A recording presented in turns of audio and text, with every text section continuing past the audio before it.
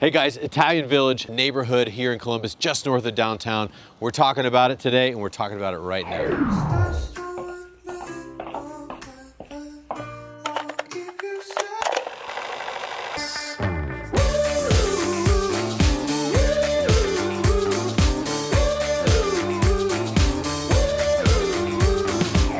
Hey, what's up guys? Andy Howell here, local real estate agent and Columbus aficionado. And today we're talking about one of the oldest suburbs in Columbus, Italian Village. But before we get into that, please reach down, hit that subscribe button, tap that bell. We've been making all these videos all about Columbus, the cool stuff that's going on here, the hip little neighborhoods within Columbus. Would love to know that you appreciate and value our content with your subscription. So thank you. So Italian Village, as I was mentioning, we are located here just north of downtown. And really, if you look at it, seems like it's kind of part of the short north, but it is definitely its own neighborhood.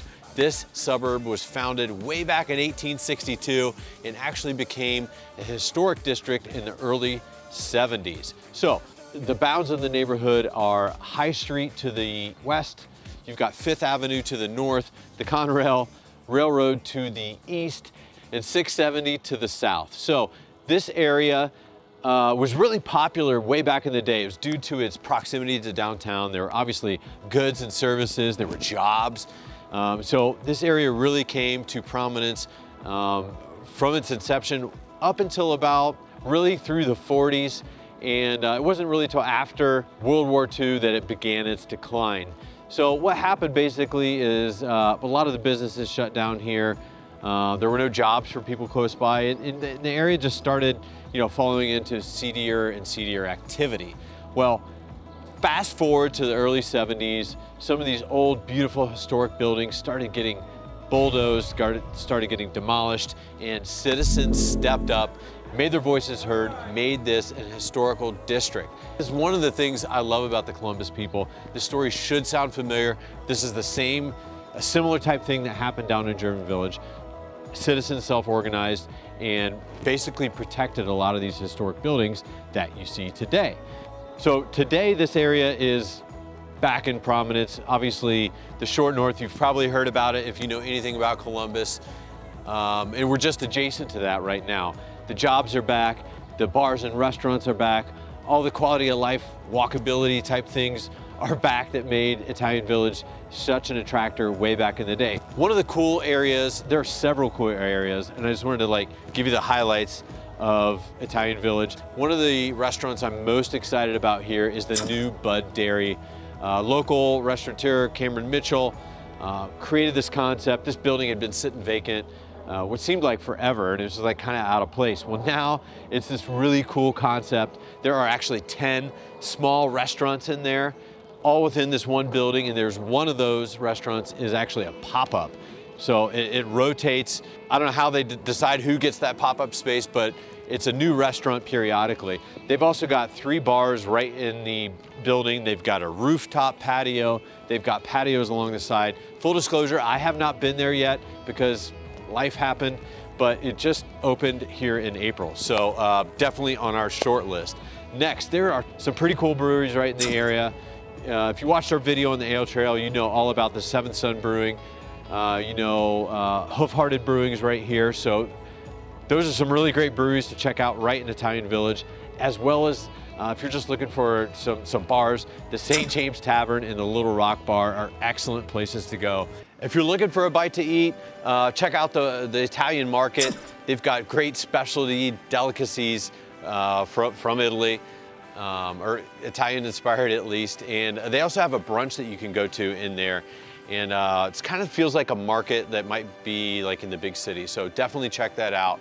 If you're looking for coffee, if you watched our coffee trail video, you know about the Fox in the Snow, a great little coffee shop. Of course, it's not as cool right now because COVID, you can't go sit inside, but typically when you can sit inside, it's a great place where I like to, bring clients, great place to have a coffee and a rustic little baked good.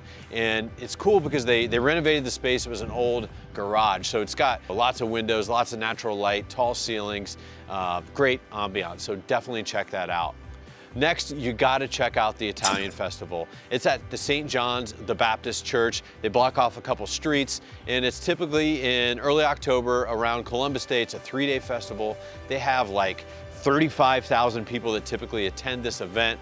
They showcase all the best of Italian culinary skills, and they've got drinks and just fun kid activities. So whether you're a family or you're just, you know, you don't have a family, you want to go check it out, it's a really fun thing to do and see that's really close to downtown, and it's like a street fair type atmosphere. So what can you expect really if you're looking to buy or rent here? Well, as I mentioned, you know, back in the day, a lot of those historical buildings got demolished.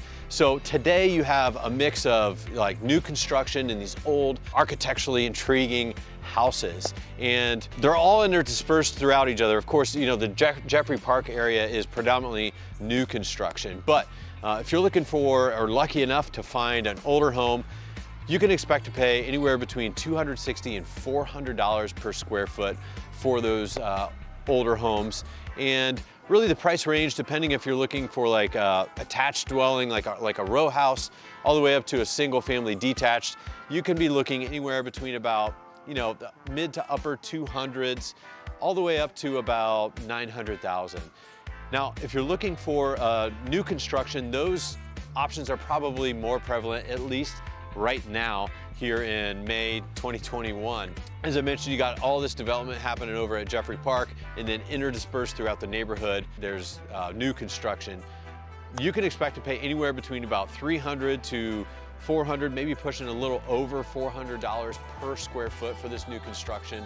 And that's gonna cost you, again, you know, around $300, maybe a little bit less for some condo type living, all the way up to $1 million for, you know, single family detached. So there's definitely a wide variety. It does cost more. I think it's because it's such a cool area. I mean, you can walk right to High Street, walk right to the Short North, where, you know, that's really the central point of nightlife here in Columbus. So great spot here. I love Italian Village. It's really walkable. There's tons of new businesses popping up all the time. So thanks for watching, guys. If you have any questions about Columbus in general, Italian Village specifically, please reach out, drop me an email, shoot me a text, give me a phone call. Would love to hear from you guys. And thanks for watching again. Let me know what you thought about the video down below and what your favorite part of Italian Village is.